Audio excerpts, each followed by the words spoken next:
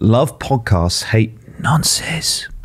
It's the PoliticsJOE podcast, ladies and gentlemen. I was looking for the rundown. A very demure clap today.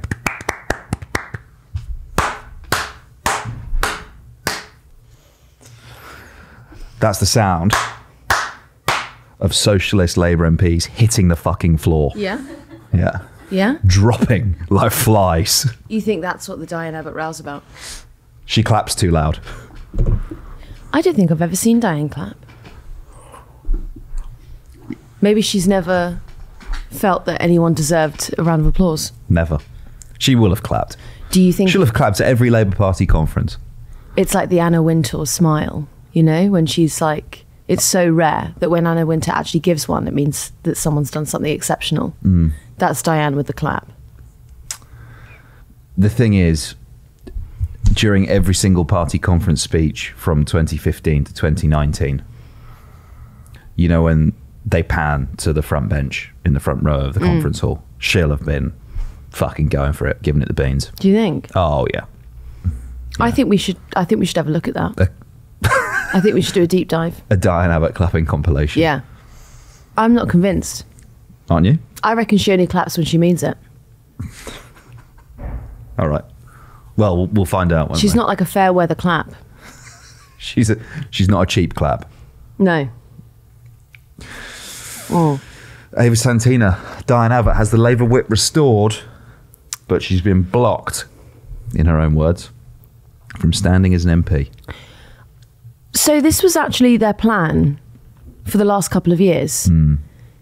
And I think that it's just become a bit clearer over the training package that she was offered that has been revealed by Newsnight in December of, not last year, the year before. Completed it in February. Yes, receipt that it was completed in February. After that, there were discussions where she wanted to have the whip restored, and Labour basically said, yes, you can have the whip back, but you will not stand at the next election. And she wouldn't agree to that. That's what's going on beneath the surface. So they've got exactly what they wanted. And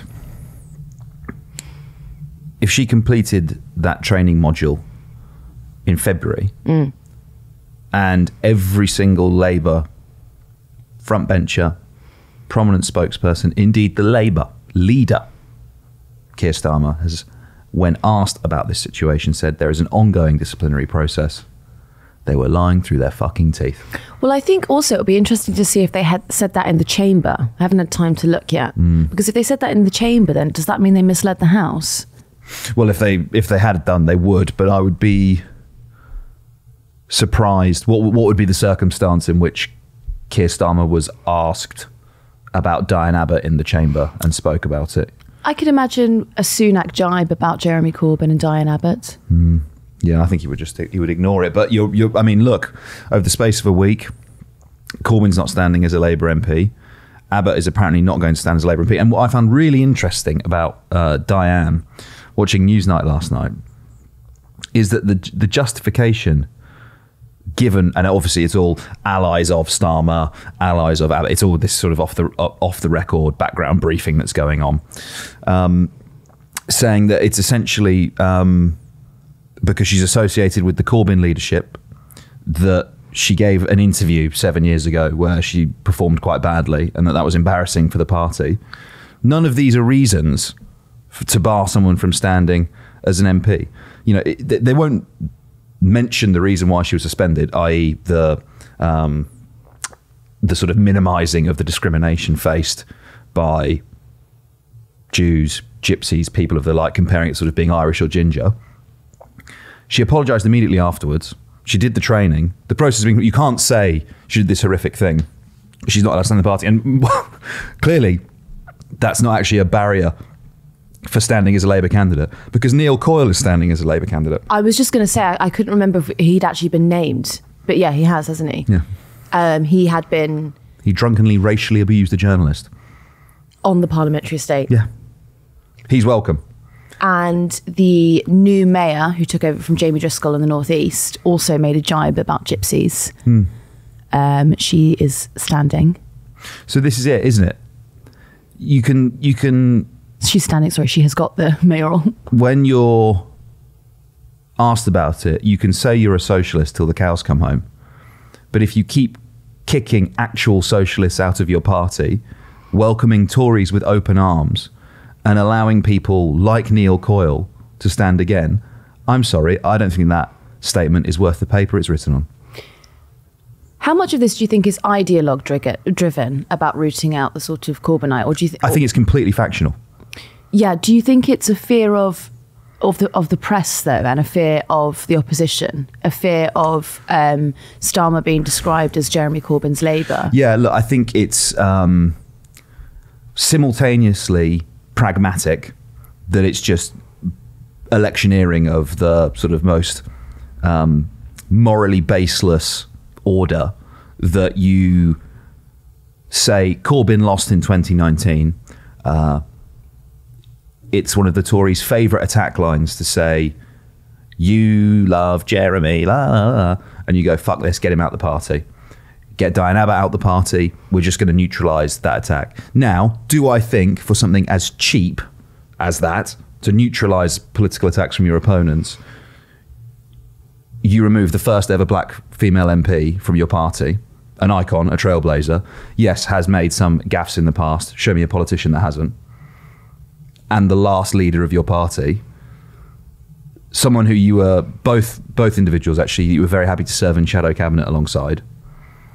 I think it demonstrates a complete lack of loyalty. I mean, it's not surprising, right? People keep saying, oh, but the lies he told during the Labour leadership election, the circumstances have changed. How many times can someone show you who they really are, and that person is mendacious, that person is dishonest? How many times can Keir Starmer say to you there's an ongoing process when his chief whip has known since February that the process is finished? How many times do you take that person at face value? How many times do you trust that person? How many times do you let someone hit you in the face before you say, I'm gonna start putting my guard up, or I'm gonna hit you back? What's interesting is when you compare it to the Conservatives, even when someone has made, an MP on the Tory benches has made the most extraordinary gaffe, the leader of the party, no matter who that is at the time, will argue that the Conservatives are a broad church. And they stick by each other. They sort of have that old boys' club mentality to them. The left has always been factional. The left loves to eat itself, and they cannot accommodate. Do you know what I think they're actually fearful of? They're fearful of Diane Abbott being re-elected, and then when Keir Starmer's got this huge majority, whenever he wants to vote anything through, you've got people like Diane Abbott, possibly Kate Osborne, possibly Barry Gardner, who might not vote with him, who might defy the whip. And he doesn't want that. Can't handle it. It's very ideologue driven. I think there is also a degree of vengeance. I think they're relishing the opportunity to stick the knife into people like Diane and Jeremy. Do you think? Yeah, 100%. Yeah. I think definitely the Labour right was, and Diane. Look at the leaked emails, right? That they were writing about her during the general election campaign, about like setting Michael Crick on her when she goes out to go and get a coffee. Yeah, that's true. These people hate the left wing of their party. I'm sure they are deriving a great deal of pleasure from this. Corbyn said something very sad yesterday when he was here that. Great interview, by the way. Thanks. But he said that a lot of MPs ignore him. They just pretend he doesn't exist. That was brutal. It was, wasn't it? Watching that. Yeah. Should we have a listen? Yeah. Let's listen to it. Go on, Laura. You got to go find that now. She's writing it down. Look, she's writing it down. You could actually see the disdain in her eyes there. She just went, oh, Jesus. There's already a cut down. There's already an asset. We just drop it on the timeline. It's fine. The attitude of Labour MPs varies between the normal friendly relationship I have with many of them, particularly sort of local people, those in the socialist campaign group and so on, and others who pretend I don't exist. So it's sort of like you're walking around and like people just walk past you like you're not there. It's like sort of the man who never was. But I don't particularly care. I'm there to represent people. I'm not there for advancement within a particular party. And I just think it's quite petty. and it is petty. We're there because people laid down their lives to build a democratic society, to get the right to vote, to get the right to free speech and assemble. All those things are under threat. Parliament only exists because of rebellion of people in this country. And we sometimes, maybe all newly elected MPs should be sent on a crash course on British history. Ava, does a solitary tear roll down your cheek listening to Jeremy talk like that? It does give, it evokes bullying, doesn't it? It does feel very playground. It actually does, yeah. Did you fucking see? Was it, which Johnny was it? Was it Johnny Ashworth or Johnny Reynolds who tweeted like yesterday, I bet this guy got picked on in school. Did you see that? Okay, wait, let's have a bet on that. Can I say, go on. That feels Ashworth to me. What do you think? I'm going to go Reynolds just to keep it interesting. What's just the wager? Keep it spicy. Oh, whoever's right gets a coffee from the other one. Let's keep it low stakes. Yeah. Okay. Wait. Sorry. What was the price? A coffee. A coffee. Yeah. Great. This is very tense indeed, isn't it? It is. You get like countdown music. I tell you, I'll give you my reasoning for Ashworth while you're looking it up. Yeah. I think Ashworth can go a bit rogue. I think Ashworth sometimes likes to play the main character. Likes to go off piste. Reynolds, I think, it's more party line. Reynolds is your safe man. Reynolds is Labour's Grant Shapps. Where the hell? Oh, do you know, I don't think I can feel. I've got it. Here we go. Who was it? Jonathan Ashworth. And it was a quote tweet of Rishi Sunak playing football. And it's, I bet he was always last to get picked at school. That's terrible. That's just really mean. Do you know, I tweeted something the other week and then I deleted it. I can't remember, but it was on that line. The problem is, right, I don't have your tweet notifications turned on anymore, so I don't know the things that you delete. No, but it wasn't so mental. No. But before, when you deleted them, I would often WhatsApp you and be like, didn't fancy that one. Yeah, well, do you know, okay, the worst part, when I first started this job, he had tweet notifications turned on, and I would say I was still in kind of like chaotic era. So like I would have like quite, like I'd go out, drink, and then I'd just be like tweeting. And I wouldn't be tweeting anything political. I'd be tweeting something like extremely personal. And he'd be like in bed reading that, like, fucking hell. That was too much. Yeah. Well, look. Where's Ava this evening? Oh, it's 1 a.m. And she's tweeting. Yeah. Okay, so I was going to say that sometimes MPs show that they weren't bullied enough at school. Fucking hell. Right, yeah. Because they do something so outlandish, something so socially abnormal. I go, you needed to be told no by a jury of your peers. And you haven't been. Oh, yeah. Do you know what I'm talking about? Yeah, I do. Yeah, I do know what you're talking about, but I won't be advocating for bullying, I'm afraid. Well, that's why I got rid of it. I thought actually it's a bit much. What I was trying to say was, I don't think that these people have been broken down enough. They haven't been socialised enough. So you were calling for us to bully them? No, I was just making an observation. Yeah. So that's why I had to delete it. I can see why it was deleted. Yeah, because of, bad faith actors like you. Interpreting it. I don't negotiate in good faith. And obviously this Diane Abbott story is happening.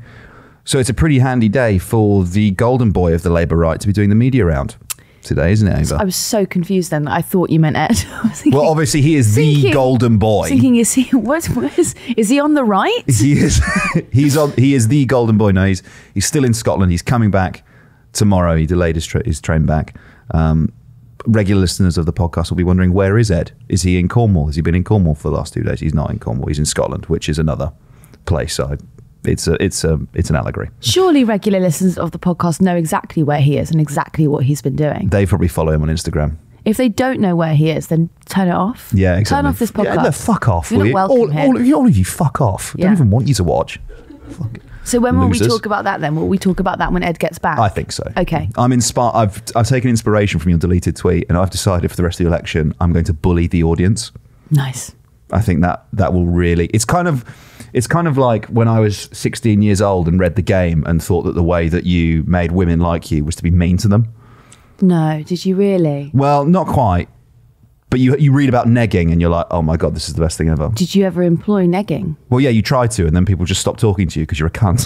Like, it's not some grand strategy. Okay, so but there again, this is what I'm talking about. You were socialised correctly there. Do you see what I'm saying? Like, yeah, because there are like an asshole puppy. Yeah, there are like 55-year-old MPs who every now and again will throw a neg at you, and you'll go, "What are you doing?" Yeah.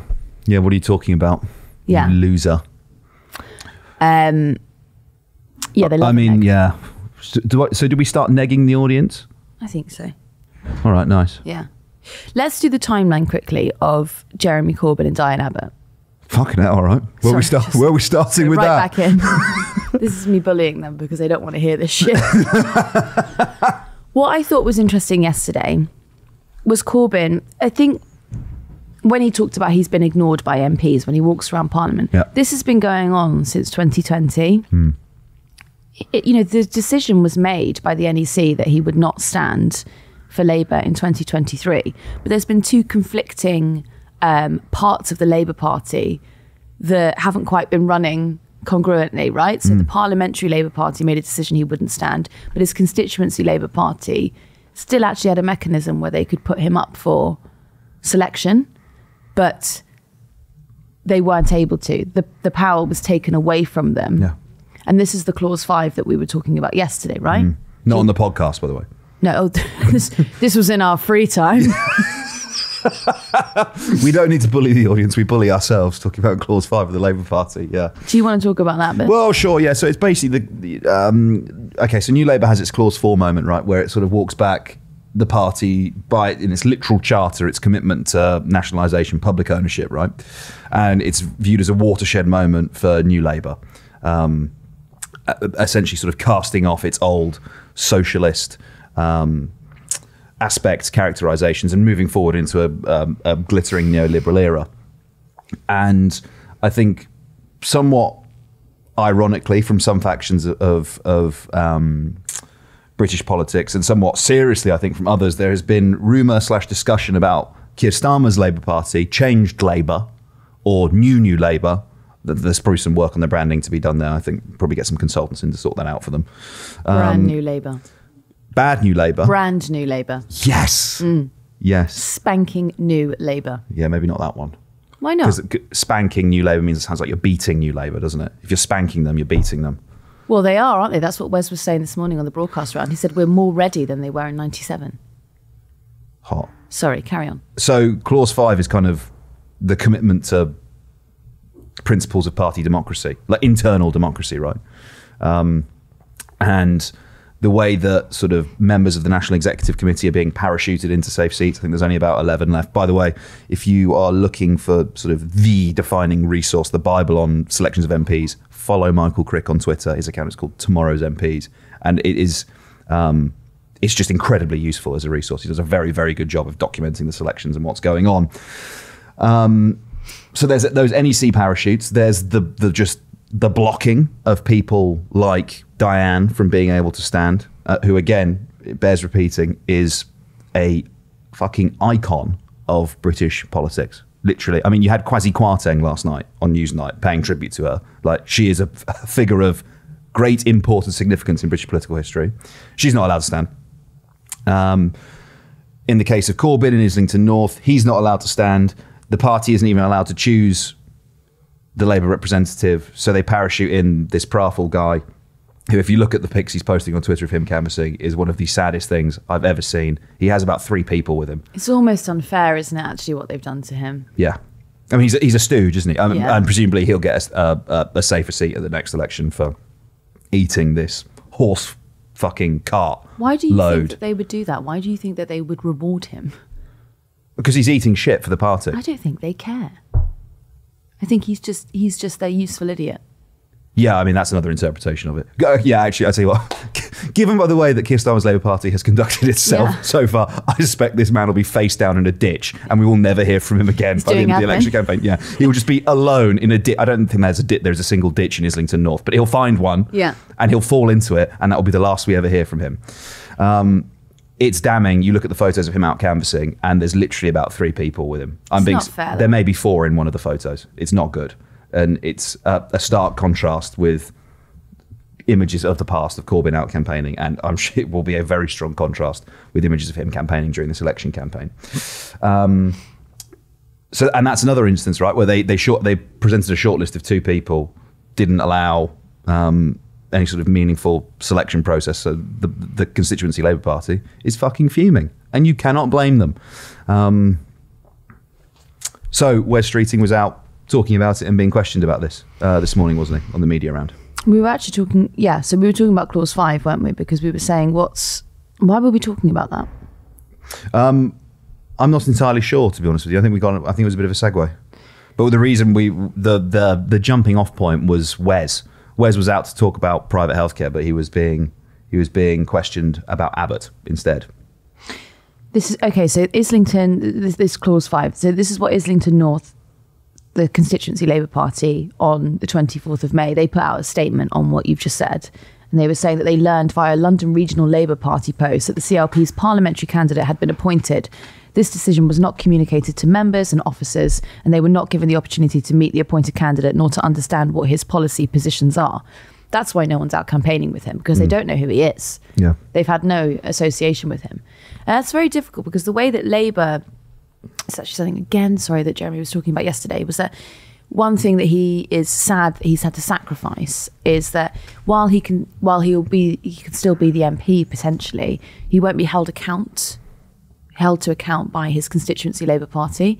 Labour MPs are, they have to go to regular meetings with their CLP where they're basically told off or they're told how to accurately reflect the matters in the constituency. I think we'd say there's an opportunity for constructive feedback, wouldn't we? Yeah. Well, they sort of say like, okay, well, when next time that you're at Prime Minister's Questions, can you talk about the hospital? Can you talk about this GP surgery? There's a new development over there we don't like or we do like, and feeding it in. And he won't have access to that anymore, which he has had access to up until this point. Yeah. And obviously, one of Keir Starmer's 10 pledges when he was running for the Labour leadership was to improve party democracy, internal democracy. So, well, this is not good for internal democracy, because they said the National Labour Party has shown contempt for hardworking and dedicated members who campaigned relentlessly to re-elect Sadiq Khan. Yeah, look, this is it, because, and it's the big argument that gets thrown back at you when you say that Keir Starmer is a relentless, deliberate, conniving liar, is, well, circumstances have changed. There's been a pandemic. There's been a war in Europe. We can no longer commit to these expensive ideas like nationalising public services and abolishing tuition fees. The thing that tells you who he is are the changes he's made without financial pressure. There is no financial pressure to improve internal party democracy in the Labour Party. It is entirely within your gift as the leader of the party to go about reforming that. And the fact that he is parachuting these candidates in, blocking long-term left-wing MPs from standing, it's clear as day. That has nothing to do with the pandemic. It has nothing to do with the war in Ukraine. It is entirely within his gift, and he's walking back on it. And it is as clear as an example as you will see of a man who will tell you anything for you to vote for him. Is that not just politicking? Yeah, but fine. Sorry, I'm just playing Keir advocate. Yeah, please. But woe is me for wanting my political leaders to actually fucking stand for something, and when they promise me something, deliver it. Would you get over 2019? Yeah. Fucking move. Yeah. Climb out. Yeah, well, that ship sailed. Anyway, we should talk about Wes, because he said a lot this morning, didn't he? But brand new Labour. Yes. Spanking new Labour, was it? Yeah, brand spanking new Labour. Yeah. He's got a plan to reduce NHS waiting lists. Go on. Listen, boys, if you are a fan of a fully nationalised health service, you are not going to like this. He wants the NHS to form partnerships with the private sector that go beyond just hospitals. Yes. Do you know what I thought? When I read this overnight? I thought to myself, I think we've been paying too little for drugs that we have on the NHS. Really? I think we need to go full Pfizer, baby. What about selling NHS data to a firm like Palantir. Well, I think the benefits of that, Ollie, are, innumerable. There's so many that I can't improve patient outcomes. Yeah, well, I can't name one. Right? But they are innumerable. Yeah. Worth checking out. Wes Streeting's Register of Interest, ladies and gentlemen. I'd encourage you. I won't lead you to any conclusions, but it's just worth taking a look. Worth taking a look at who's supporting him, paying for members of staff, making donations, things like that. It is interesting. Now, as Reform spokesperson, please, I would like to add that when Richard Tice first introduced his tax relief for private healthcare, providers, to get more people using private healthcare who could afford it, when he basically just talked about dallying with the private sector, he was, accused of Americanizing the system. He was accused of being a Trojan horse for privatising the NHS. Yes, yeah, and he was, really getting it in the neck. Fairly. Yes. Let me say that, because otherwise they'll think I don't think that. Conversely, when Labour introduce it, it's groundbreaking. It's very clever. To be clear, it is on the reform docket that they would use the private sector to alleviate the waiting list. They want to use private healthcare capacity to do that. So there's actually a degree of policy alignment here between the Labour Party and Reform. Yeah. Which is smart. Look, well, I suppose they'd both have Neil Coyle now, wouldn't they? Birds of a feather. Richard Tice is like, no, we couldn't possibly take Neil Coyle. I think so. This is it. This is it for me. And there has to be acknowledged, right? On the one hand, clearly something is wrong in the NHS. We can't just say it needs more money. It needs more money. It needs more money, because in terms of a real terms funding settlement, the funding right now is the highest it's ever been for the NHS as a whole. Patient outcomes in several areas are not as strong or as good as they are in our European counterparts. There has to be some form of conversation about what's happening there.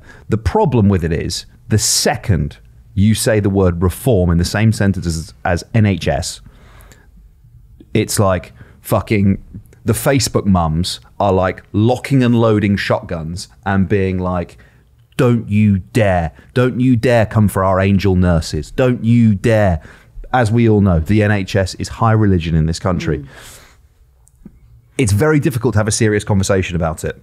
I think, for example, this is it. I'm going to fucking get this. I told you I'd get you this episode. Someone like Kate Andrews in The Spectator, who I don't agree with a great deal of what she says. I agree with some of what she says. Every time she talks about this problem in the NHS, it's like, you want to fucking privatise the whole thing. You're a terrible, terrible person.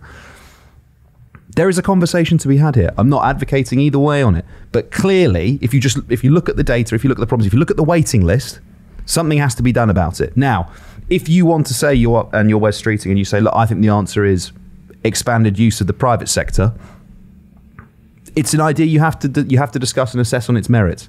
Do I think that it constitutes an attempt to privatise by stealth? I don't think it's that stealthy. I think he's being pretty open about it. This is by stealth. He said on Radio 4 this morning. But look, like, the waiting list is significant, and you have to bring it down somehow. I don't know what the answer is. It is not as simple as saying the NHS needs more money. I mean, always you could throw money at that thing. I would advocate. Yeah.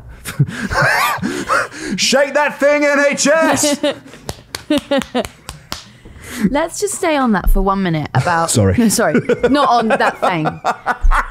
Let's stay on that thing for a minute, mole baby girl. So, privatisation by stealth. You could make a coherent argument, that I won't make it, but you could, that's already been happening. Actually, the stealth has already been happening with the NHS ever since, well, consultants started being outsourced. PFI, tender for contracts, yeah. Yeah, but ever since sort of like... Not even that. I wouldn't even say that was by stealth. I say that was on the front page of the newspapers. Yeah. When a nurse or a doctor goes on strike, they bring in these really expensive temporary nurses and temporary doctors, and they can charge double, quadruple what a nurse normally gets as their salary. That also happens when there are spaces in the rota and they have to bring in someone last minute. I mean, consultants are charging up to 10 times what a normal consultant or contracted consultant would be paid, because they have to have someone there. That to me is privatisation by stealth. Also, if you look at the drugs that are being purchased by the NHS, pharmaceutical companies that are charging extraordinary amounts for things like basic pain relievers, right, that you could actually buy at a local supermarket cheaper, but they are being sold at astronomical cost. Buy them on the corner outside the supermarket cheaper as well, if you're less picky about the sort of medical purity of the drugs. But the problem is that they can only buy 2 packets at a time, right? So they'd have to have the whole hospital queuing up to restock, wouldn't they? Just putting through each transaction. And that, I would say, is by stealth. Yeah. And that this kind of lends itself to what Labour are talking about with renationalising the rail. It doesn't work renationalising if under the umbrella of government public ownership you have private entities operating, which the NHS has at the moment, as will the rail with Labour's plan, because they're going to have private companies operating, by the way, on a monopoly, because I don't know about you, but if you try to go to somewhere like Liverpool, you can only take 1, maybe 2 operators. That's it. Yep. When you have those private entities under a national umbrella, it costs exorbitantly more. Well, this is the thing as well. But at this point now, the fees for the agency staff would have covered the pay rise that the junior doctors were asking for. Stop pointing out obvious things. Imagine if someone from Labour actually grasped the nettle of that line and said it. Well, he said the opposite this morning, didn't he? I mean, what did he say? I'm sorry, I'm not going to make you a false promise. You're not getting that pay rise. Yeah. It is great to see the political leaders of the Labour movement advocating on behalf of the working people. Yeah. Is that what? Because I would have said he's doing it by stealth. I would. No, it's a grand plan. You don't. I'm just saying it. Yeah. Promise you. It's extraordinary. It's absolutely extraordinary that Rishi Sunak bemoans the fact that an extra 500,000 people are on the NHS waiting list because of strike action. And it's like, yes, Rishi, do you know how you could have avoided the strike action? By negotiating with them.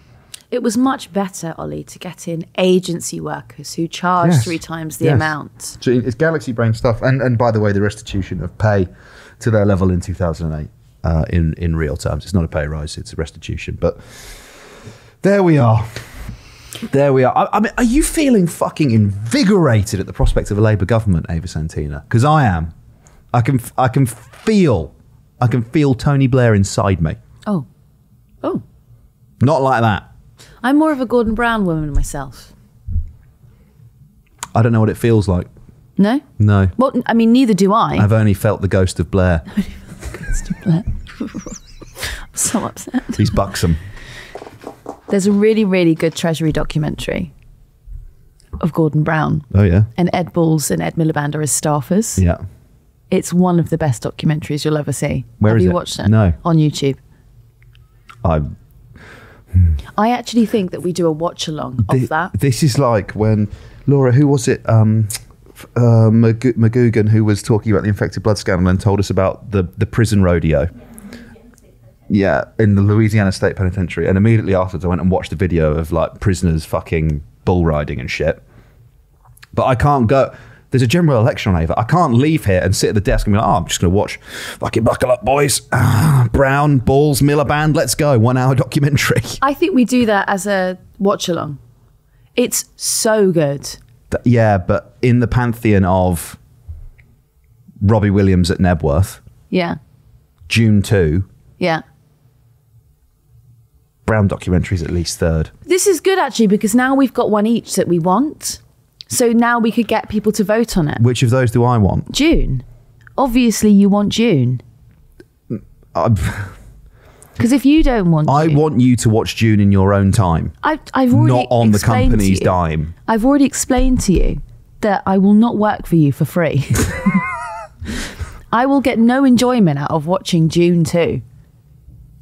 The discourse has turned on Zendaya now, by the way. Why?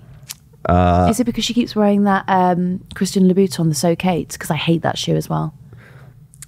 It's not because of that, no. People have decided that her performance is wooden in June 2. Do you think it was wooden? I don't think it's not about her. Oh. It's not. It's about cults of personality and jihad. You don't think she's jihad? She's anti-jihad, if anything. Oh, is that why? Yeah, fully. Right. I appreciate you haven't seen the film. She's like the fucking know-it-all who's like, this is going to end badly. It's like, yeah, we know it's going to end badly. Holy war! People really liked your jihadist NIMBYs line yesterday. Yeah, I saw that. Yeah. Maybe we should put that on a t-shirt. I actually got that. I didn't see, but I'm glad there was also public outpouring. I got a lot of personal. Did you? Yeah. I got a lot of people just kept sending me jihadist NIMBYs, and I'm like, I'm really glad that I'm not like going through an airport right now. Like, you get pulled for a TSA fucking Yeah. interview, and they like hand over your phone. You're like, oh no. and I'm like explaining to no. So basically, what it is, They it's the think Green like- Party in Bristol Central. They don't want to build. They think NIMBY is like a fucking acronym for a terror group. Yeah. Northern Irish. My backyard. Did you hear that? He just goes straight for the Northern Irish. Well, NI. Right. It's not going to be national insurance, is it? It might be. Be the lamest fucking terror group you've ever seen. Northern Irish mums. What do we want? A 2% reduction in national insurance? Battling. What could the Y be? Northern Irish mums. Yeah. Northern. Yeah. Did you see that video that went around WhatsApp? Several videos that went around WhatsApp and Facebook from, I'm going to call them Northern Irish mums at a hen do. No, I didn't. Oh, yeah? It was fucking wild. Where is it? Is this something we do after You the couldn't, podcast? yeah, I Or is wouldn't this recommend something Googling it right now. Okay. NSFW. Oh, yeah. Because everything else we talk about here is very safe. It's for work. PG-13 on this Yeah. pod. Yeah. We haven't even got to Mickey Mouse degrees yet. Couldn't name one, could he? Damien Hines. I'll fucking tell him one right now. Classics. Want I to agree with read you. ancient Greek? Get a fucking job. Yeah. I agree with you on that. Classics. Because there actually are Mickey Mouse degrees. PPE. No, because the economics might be quite important. Bollocks. And the philosophy. Bollocks. Because when you destroy the working classes, you want to understand why. You know? And also, I think I could imagine, it's sort of like, do you know when crushing an ant? Yeah? Oh, yeah. When you're like, oh, but it's not really got a nervous system, so it doesn't really feel that. Yeah? I'm pretty sure an ant has a nervous system. Okay, take it back. Let me just redo that then. Jellyfish.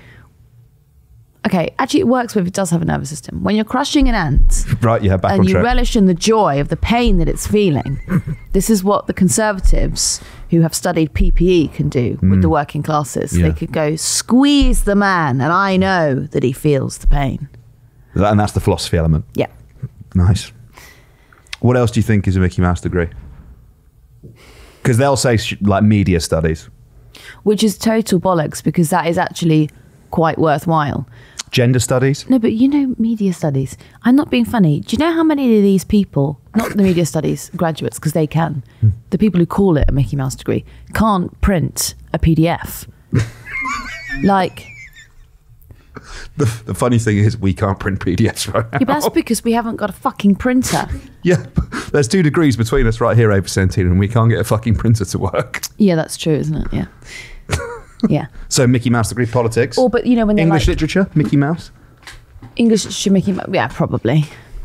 As an English Basically- literature graduate. Basically, I'm getting at what degree isn't. Like, if you actually boil it down, unless you're studying something that is vocational, like medicine, law, engineering, dentistry, what good is my humanities subject? What does it do? What does it do? Well, I guess it taught you to critical think. It's very dangerous, that, isn't it? Why are you laughing? Because I think the way the proper syntax of that sentence would be, it taught you to think critically.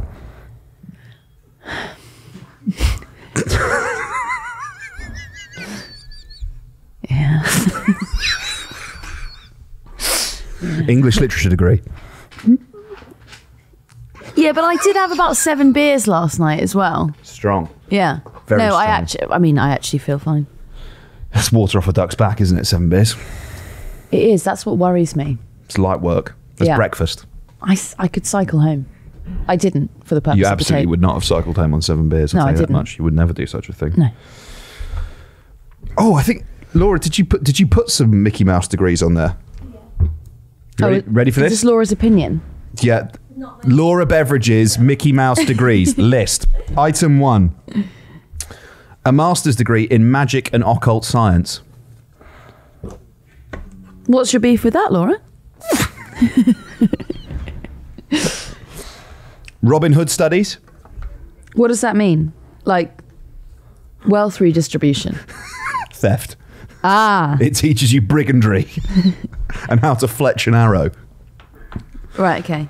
What's next on Laura's list? Brewing and distilling. That feels pretty important if you're going to go into brewing and It sounds distilling. pretty important to you, Mrs. Seven Beers, yeah. Yeah.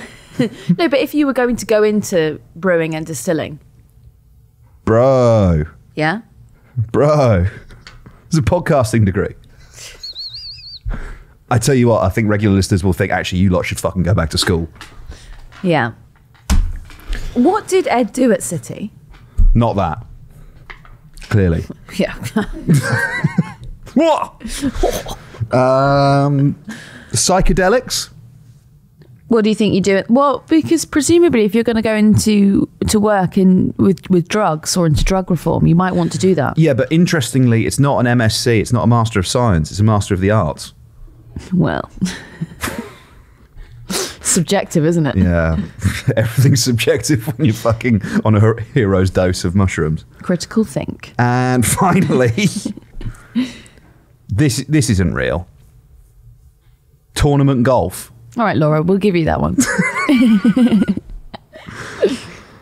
Yeah. Tournament golf at Cornwall College. Yeah. What do they teach you, like the rules of golf tournament? I don't... Is it how to put on a tournament? But it's an undergrad, so is it a 3-year course in tournament golf? What's called... What, yeah, okay. I wouldn't mind doing that, you know. Look, I mean, they sound fun. They sound fun, is what I would say. What's sad is that she's actually specifically put in the brief that she doesn't think this. Yeah. Really covering her tracks there, isn't she? Tournament golf. Tournament golf degree? BSc. I've got it. It's a Bachelor of Science. What the fuck? Are you ready to take your game to the next level? Amen, brother. Be careful how you respond, It's because called we'll negging. hold you to it. Oh, This is a bit... bit flirty. Yeah, this is a bit... Fucking Cornwall College, Bit get early off for me. that, isn't it? Fucking Jesus. hell. Gosh, At least look buy me that. dinner first, So Cornwall it's like College. kink golf. What golf? Kink Oh. golf. Sorry, is my syntax upsetting you there as well? No, I just hadn't heard. Golf with kink. I hadn't. I wasn't familiar with golf kink. I suppose there are 18 holes.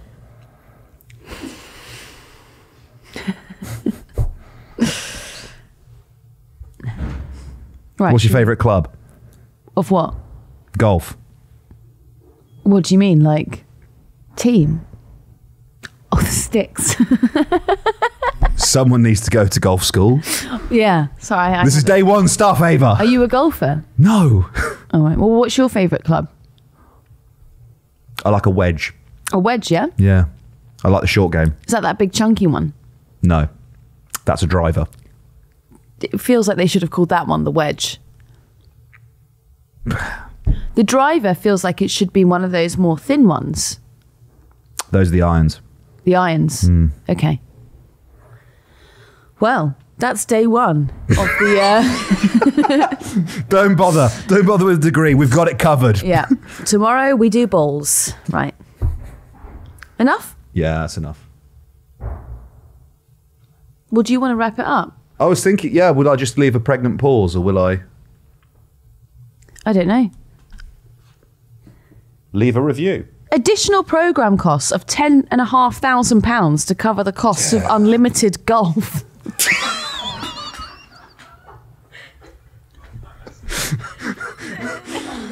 Golf, no limits. It's amazing. Push it to the limit. It's just like a 50-year-old man with gout putting endlessly. Unlimited Sounds golf. like purgatory. See you in the subreddit. No, wait. We can't end yet. Year 1, golf training. Year 2, golf psychology. Year 3, interdisciplinary approach. Nice. And applied golf psychology. I do believe it's a very mental game. Is it? Like darts? Yeah. You've got to have 80 UCAS points to do this. What's that? What's that in layman's terms? I'm not What's sure. that in old money? I'm not Is sure. that an A level? Is that 2 A levels? Well, you need GCSEs at grade C or If above. Cleo was here, she'd be able to tell us. Yeah, she would, wouldn't she? You need GCSEs at grade C or above in English and maths. All right, we can end now. Sorry about that. Look, get your applications in, because these Tories, degrees like that aren't long of this world. I tell you what, if any of our listeners know someone who's done the golf course, I'd love to hear from you. Love to hear from you. Yeah. Or even the college. It's not outside the realms of possibility. If you're at Cornwall College, get in touch. If you're at Cornwall College, leave a review. 5 stars preferably, although I doubt that after we've just mocked their... Well, we didn't mock it. It was Laura who said it was a Mickey Mouse degree. Yeah. Okay, well, we better crack on with the day. We probably should, yeah. It's well past election time, isn't it? Okay, goodbye.